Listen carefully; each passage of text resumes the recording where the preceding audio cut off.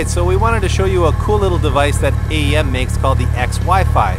And as you can see, it broadcasts to your iPhone or to your iPod via a little black box that you put in the car. You plug your UEGO wideband O2 sensor into it, and in our case we also opted for the two optional EGT gauges that we also wired into that box.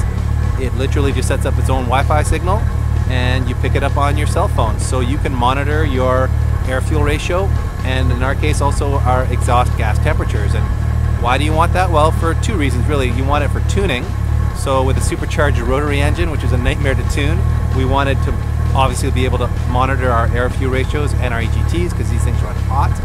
But we also wanted to be able to install it in the car temporarily as a gauge. So if we're at the racetrack and we want to see if it's running lean or not, we've got this gauge. But when we're cruising around, we don't want the the hassle of having gauges on the dash. Then you just put your phone away and no gauges to worry about.